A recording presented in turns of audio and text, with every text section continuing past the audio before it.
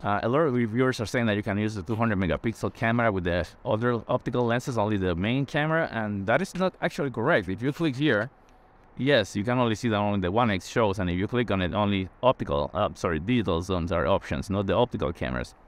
But if you go back to 3.4 and then select the 3x, and then click here and select the 200, boom, you are using the 200 megapixel option now with the 3x camera.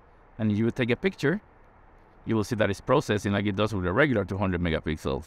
If you swipe up, you can see it's a 200 megapixel photo, but the lens is listed at 23 millimeter, which is the main, even though it's clearly not the main list. Anyways, just wanted to share that with you guys. Go ahead and test it. Let me know what you find. Do you think it's a good quality 3x with the 200, or if it's just upscaling and doesn't look that good? Let me know in the comments what you think about this option, feature, hack, whatever it's called. Thank you for watching.